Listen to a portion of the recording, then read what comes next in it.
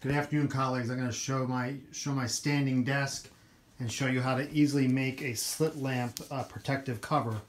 All you need to do is, I have a nice, get a hard piece of paper, and if you go 3 centimeters from the top, make a 6 centimeter opening with a 5 centimeter width on both sides, you should be able to make a box sufficient to be utilized on the slit lamp. And all you need is a ruler, or the back side of a handheld eye chart usually has a centimeter ruler on that, a pencil, a utility knife, or a pair of scissors.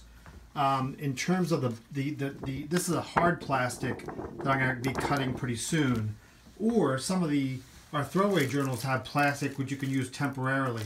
I probably would recommend using a thicker plastic.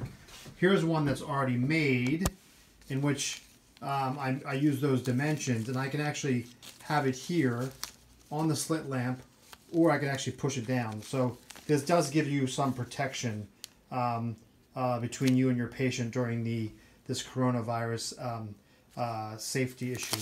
And we do have this older one. This has a built-in one, eye protection, but I'm just going to use these plastic ones, and I might just use it for the day and just throw it out.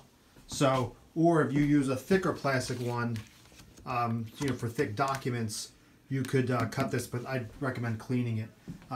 There you go. So once again, here are the dimensions. A nice piece of hard paper. 3 centimeters at the top, 6 centimeter height, 5 centimeters on both sides. You may have to make some adjustments. But anyway, hope you're having a great day, and be safe. Thanks. Here I have I can log into my EMR using just my finger. So have a good day. Bye.